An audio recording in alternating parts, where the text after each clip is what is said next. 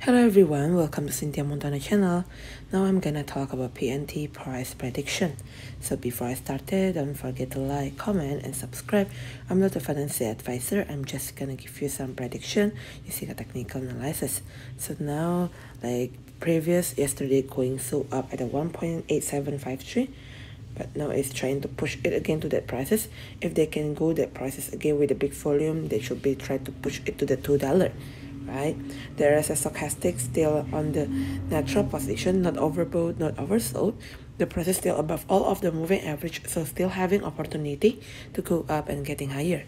For the Bollinger Band here also, if there is correction, first they're gonna go to the yellow one here, upper band 1.43 US dollar. But if they drop, then you can wait and see first, and then enter the market slightly on the 1 until 1.12 US dollar.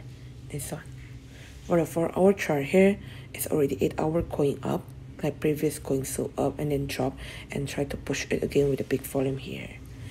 And then the moving average also is already above all of the moving average. You have to worry if the price is going down below moving average 7, the yellow one, such as at 1.3534 US dollar, this one, as a stochastic already overbought position. If you want to enter with a little bit volatile, then you can enter the market on the 0.89 on the purple one here, moving average 191.096 US dollar. So this is all about it. Don't forget to like, comment.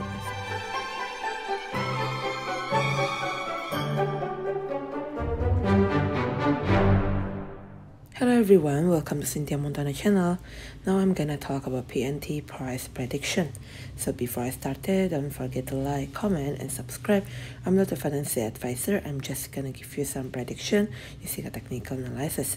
So now, like yesterday going so up at a 1.8753, but now it's trying to push it again to that prices. If they can go that prices again with a big volume, they should be trying to push it to the $2. Right, there is a stochastic still on the natural position, not overbought, not oversold. The price is still above all of the moving average, so still having opportunity to go up and getting higher.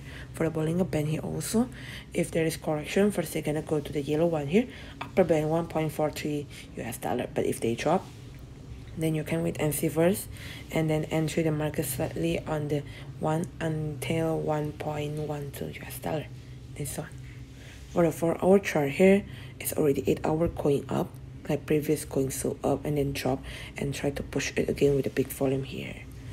And then the moving average also is already above all of the moving average. You have to worry if the price is going down below moving average 7, the yellow one, such as at 1.3534 US dollar, this one, as a